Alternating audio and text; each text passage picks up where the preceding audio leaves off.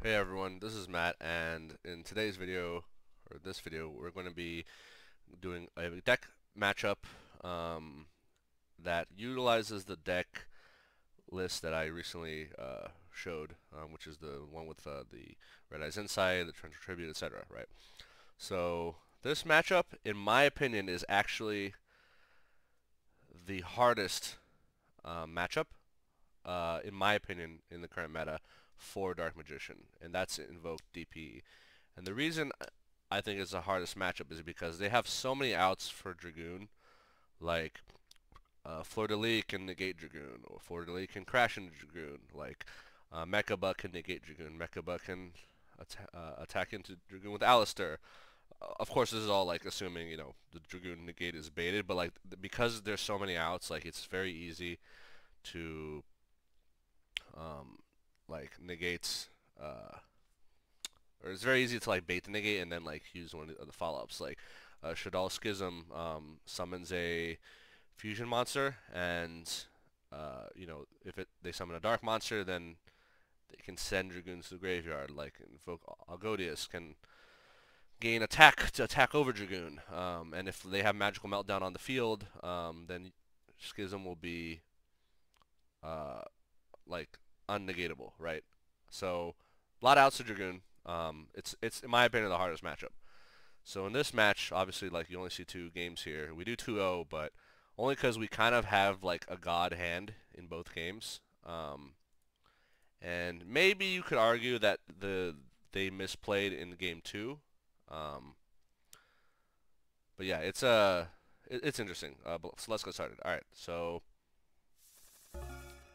here we open Red Eyes Insight, Red Eyes Fusion, right? So right off the bat, like our play here is going to be the hard play Red Eyes Fusion, and if they have Ash, we could attempt to bait Ash via Red Eyes Insight, right? So let's see their hand. So their hand is pretty good. Terraforming gets them the Aleister package. Obviously, they have a bunch of like Dogmatica stuff. They can go to the Dogmatica engine. They have a Fusion Destiny to potentially end on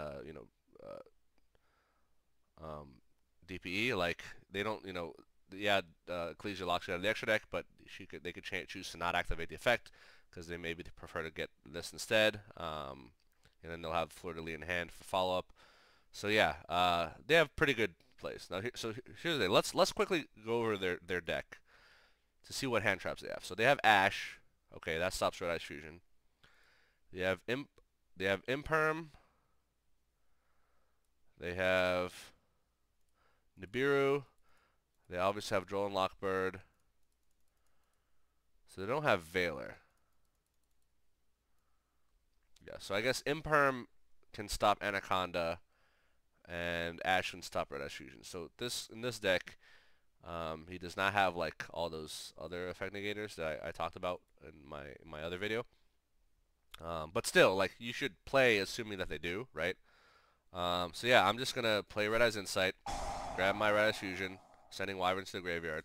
He draws me, but at this point it doesn't matter. I play Red Eyes Fusion. So real quick thing about Dark Magical Circle. So because of Droll, you cannot use Dark Magical Circle to add a card from the top three to your hand, but you can still use it to look at. You can still activate it to look at the top three cards because the adding part is optional, right? It's actually optional. The only mandatory part of Dark Magical Circle's effect is looking at the top three, right, and then reordering them however you wish. So yeah, I won't be able to add anything, but I can still look at the top three. So I do. And just so y'all are aware of what the top three is, so the top three ended up being Magician Souls, Magical Ice Fusion, and Eagle Booster. So I definitely have follow-up for the following turn, right? I have Rod in hand, right? So I can go into Anaconda, and then like send Magical Ice for cost, bring out second Dragoon. So I have follow-up plays for the next turn. Or worst case, like I send Souls. Well, you'll see. But basically, the point is pretty good top. Yeah, Goes in Match is a great card, and this is just more showcasing why it's great. All right. So he's gonna open with Ecclesia, So because he's trying to bait my Dragoon negate. I'm not gonna fall for it. He chooses to not activate Ecclesia's effect. Tries to bait Dragoon negate again with terraforming, to grabbing Meltdown, right? Which will, because he already has Aleister in hand. So all this is just, trying to bait Dragoon negate. He has Fleur de Lis in hand. Always be patient. Be patient, right? Especially since I know since I have Gozen match, like as soon as I see this, check this out. So he's gonna grab the Aleister, and as soon as on resolution I flip Gozen match, and he's locked into light monsters, right? And you might think, well, what about Ecclesia? Can Ecclesia just crash into Dragoon, kill itself, and then maybe go into Aleister on main phase 2? So recall Ecclesia says cannot be destroyed by battle with the monster special from the extra deck. So it's actually impossible for them to get rid of this Ecclesia. So basically they have to stick to lights. So and that means that Fusion Destiny is dead. The Aleisters are dead. The only play he has left is attempt to negate Dragoon and attack it with Fleur de Lis. But as soon as I see that activation, I'm like, yep, this is the point to negate. I obviously discarded the Red Fusion because it was, discard fodder at this point. So I beat that, and then he has no choice but to end phase on my turn. Obviously going to pop Ecclesia. I'm going to summon Rod. Rod will serve Soul Servants. Soul Servant will send DM Girl. And I'll summon the Dark Magician because I want to attack for game here. And then Dark Magicals are just going to banish this Meltdown just because I can. So if for whatever reason he had something that prevented me from killing him this turn, my main phase 2 follow-up would be Soul Servant will obviously add Salvation, and then I'll get a draw 2, so I'll get another card, a Salvation without Eternal Soul. And since I'm locked into Gozen, I can't actually link Dark Magician into anything, unfortunately. But that's okay, because I'll still have and then I guess Eternal Soul wouldn't be able to survive. Yeah, well, whatever. I'm in a very strong position. I don't think there's anything he could do to stop my battle phase at this point. Yeah. So anyway, swing, attack for game. All right. So very straightforward. So let's go into the side decking before I get into the next one. So side decking. Okay. So what I end up doing is, because I assume that I'm going to be going second, Ice Dragon's Prison's gone because Invoked DPE is a deck with a lot of different monster types, so it's really hard to get a monster with the same type.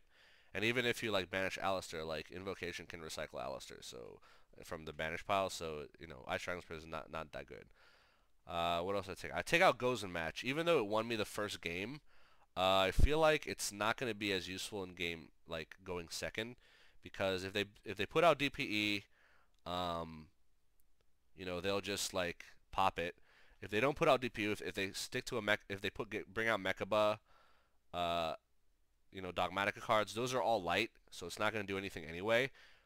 Best case is if they do Schism and summon Winda, I guess I could make them choose between hold it, darks or lights, and then they'll definitely keep Mechaba and the Dogmatica stuff. So yeah, Gozen match going second, no bueno. Cards. So yeah, in these 4 slots I put in Mind Control, 3 Dark Ruler No More. I actually take out Torrential Tribute in place of Evenly Matched. The reason being is because I'm going second, I'm pretty sure I'm going second, and I prefer Evenly Matched over Torrential in this case. Even though Torrential would have been fine, I could have left it in, but I just feel because I know that Invoked DPE is a deck that uses a mix of back row and front row, Evenly Matched is going to be more useful. So yeah, this is my side deck. So let's go into game 2. So I do indeed, go second, and they have a really good starting hand. So obviously Meltdown grabs Aleister, grabs Invocation, link into Almirage, link into Garda, make Mechaba, recycle Aleister. So, alright, so at this point, he's going to use Prosperity to send 3 cards to excavate 3. There is a Nadir Servant, which is probably the card he wanted, although maybe he would have settled for Fusion Destiny as well. Nadir Servant is going to send App Cologne to grab Maximus. App Cologne grabs Schism, he discards Schism.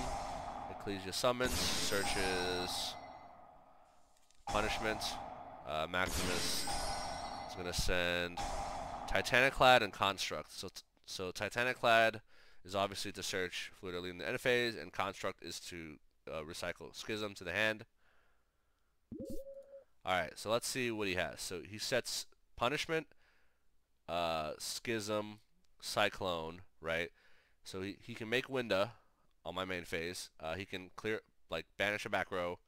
Oh wait, yeah, Titanic hasn't got Fleur de Lis. So Fleur de Lis can negate a monster effect. Punishment can pop 2 cards, and Mechaba can negate and banish. So very strong board, right? However, I haven't even talked about my hand, but my hand is amazing. So yeah, I got the best, like, arguably one of the best combinations of 2 side deck cards in the game. So you'll never guess what I do on my turn. So he opens. So I don't know why he did this. He flipped Schism. Maybe he thought he could use it in the draw phase. Maybe he's new at the deck. I don't know. But like, yeah, he should have just kept his hidden, because, you know, like, catch me by surprise. But like, come on. I saw his play with Construct. It's not like Schism is a surprise, right? I guess it's a surprise, like, which one of these 3 was Schism, like, in case I had, like, Cosmic Cyclone or something. Anyway, so I draw Servant, which is decent. So yeah, Dark Rule no more. Goodbye, front row. So now that the Mechaba Omni Negate is turned off, let's go battle phase, and he's gonna banish everything except Schism. That was probably the right choice. Like, Mechaba was useless, and Schism can still make a Winda play, right? And lock me out of like I can't go the Anaconda route because of Schism, because he'll just summon Winda. But I'm just gonna Red Eyes Fusion. Like, this is why there's a hard playing Red Eyes Fusion. Sometimes it's just like the best way to go, right? Because now, if he attempts to Schism, I just negate it, and Schism is dead, right? And so yeah, I just go for Salvation. So when I go to he does not Schism, and that's a smart move, because if he Schisms now, I negate, and then next turn I have another negate. Whereas he's waiting to attempt to Schism next turn, so that, because you know, in that case I'll only have 1 negate, he can follow up. He has more follow up, right? Like, so I know he has Fleur de Lis in hand, and he has Schism, right? So Fleur de Lis can just crash into Dragoon, and if I negate Fleur de Lis summon, he can Schism. And he also has Aleister. So I know he has Aleister, and I know he has Fleur de Lis. So he has a lot of ways to out Dragoon right now. So I know, like, inevitably this Dragoon is getting outed. But that's okay, because I have a Magical Ice Fusion in hand. So yeah, everything's going to be fine, as you'll see. So he Terraformings. He actually grabs Mystic Mine here, which is pretty funny. I don't know if you've noticed, but like, when I was going through his deck earlier, I did see a Mystic Mine. Actually, let me see if I can see what his side deck. Okay, so he has Tikaboo, which I did not see before when I was going through this. Cosmic Cyclones, obviously. I don't see Nibiru's or Drolls anymore, so he probably took those out. Ariel is a spicy tech. Anyway, yeah, so he activates Fleur de Lis and summons it to the field. And I allow this because, like I said, if I negate Fleur de Lis, he Schisms, right? But in this route, he loses his battle phase, right? If I negate Fleur de Lis, he Schisms, he still has his battle phase. Whereas if I force him to, like, just attack me, then yeah, he can make his other plays in main phase too, but his battle phase will be done, right? So yeah. So he's gonna attack. I could negate here, but if I do that, I'm gonna discard a card, and then main phase 2, Schism's just gonna clear a Dragoon anyway, right? Like there's no card advantage for me to negate this Fleur de Lis. Like, because Fleur de Lis is going to graveyard no matter what, right? Dragoon will be, was going to graveyard no matter what because he has Schism. So there's no point in me discarding a card. Like, keep that in mind. Oftentimes, it's best to just accept that Dragoon is dead. No negating will save you, and just move on. So he normals Aleister. So on invocation, I'm gonna flip Eternal Soul to get a Dark Magician, just so I can have a body on the field. I don't want him to bring out Mechaba and then like have a negate for it. So recycle Aleister. So now he's gonna Schism. So Winda is the obvious choice. I think he attempts to use, I wouldn't be surprised, he probably attempts to use, let me see if he does that. Yep, he attempts to send Dark Magician to the graveyard, because Schism says, like, after you fusion summon, you can send a monster on your opponent's field to graveyard of the same type. Eternal Soul makes Dark Magician unaffected by card effects, right? So at this point, I have a Dark Magician, and it goes to my turn. So let's see what I'm going to draw. Red Eyes Fusion, not great, but not a big deal. So the thing is, Dark Magician is 2,500, Winda is 22, and Mechaba is 25. So first thought is, I should probably attack. I can probably attack into one of them, like attack into Mechaba so that I can because I know he has Mystic Mine in hand. I know he has Aleister, which means I know he has a negate for spells and for monsters. I don't know if he has a negate for traps, right? So if I shotgun Magical Eyes, I risk him just negating, with Mystic Mine, right? So what I do is like, alright, so if I use this Dark Magician to try to attack one of these two, he will chain Aleister to increase their attack, right? However, and then, protect that monster. However, I have a Souls in hand, so what I'm going to do is, I'm going to send a Dark Magician to the graveyard and attempt to summon Dark Magician, and I'll have two of them, right? So with two 2,500 beaters, like, I'm going to attempt to crash into Mechaba first. Aleister would defend it, right? Make it 35. And then my second Dark Magician will will attack Winda, right? And once Winda's down, I can then play Magical Eyes and make,